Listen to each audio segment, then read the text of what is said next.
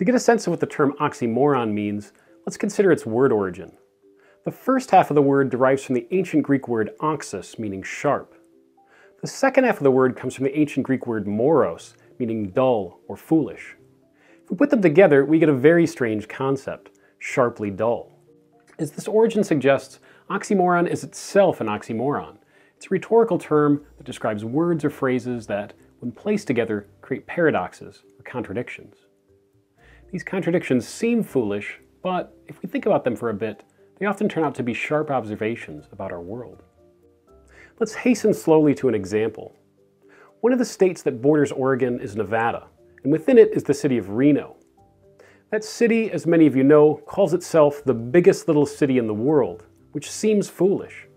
How can you measure the biggest little city? The slogan goes back to the early 20th century, when Reno was quite small. But as the oxymoron suggests, even at that date, Reno aspired to offer the same big city amenities as the dominant megacities of its time, New York, Chicago, Philadelphia, and so on. Thus, the oxymoron is sharply dull, or appropriately inappropriate. Oxymorons are a favorite literary device of poets, particularly when they express complex feelings such as love and desire. Consider the sonnet. One feature of this kind of poem is its tendency to describe love as a strange mixture of pain and pleasure. Here's an example from Francesco Petrarch, the creator of the form. Sweet anger, sweet disdain, and sweet peace. Sweet ills, sweet troubles, and sweet burdens. Sweet speech, and sweetly understood, how with sweet fire, now filled with sweet airs, soul, don't complain, but suffer in silence, and temper the sweet bitterness that hurts you with the sweet honor loving her has brought you, to whom I say, you alone please me. Here's another from Lady Mary Wroth's 17th century sonnet sequence, Pamphylia Tamphilanthus, which describes the painful pleasure the speaker feels when she's thinking of her lover. Heat and desire, while frosts of care I prove, wanting my love, yet surfeit do with love burn, and yet freeze, better in hell to be.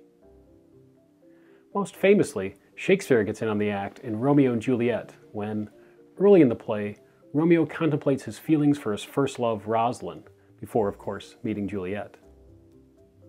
Why then, O brawling love, O loving hate, O anything of nothing first create, O heavy lightness, serious vanity, misshapen chaos of well-seeming forms, feather of lead, bright smoke, cold fire, sick health, still waking sleep, that is not what it is.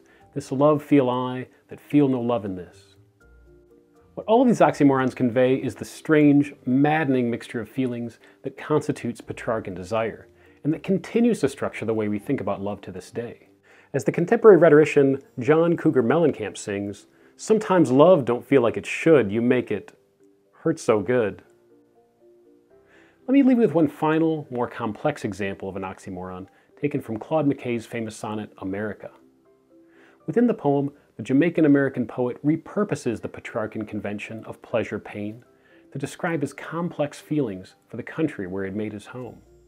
Although she feeds me bread of bitterness and sinks into my throat her tiger's tooth, stealing my breath of life, I will confess, I love this cultured hell that tests my youth. Within the poem, America is represented metaphorically as McKay's unrequited lover, a place of immense beauty and opportunity, but also a place of racism, hatred, and violence. This paradoxical history of America is embodied in the oxymoron cultured hell, which initially seems a foolish phrase, but upon closer examination reveals a sharp portrait of the nation's many contradictions. I encourage you to read the rest of the poem to see how McKay processes this oxymoronic love and, in a related sense, how he breathes new life into a very old genre.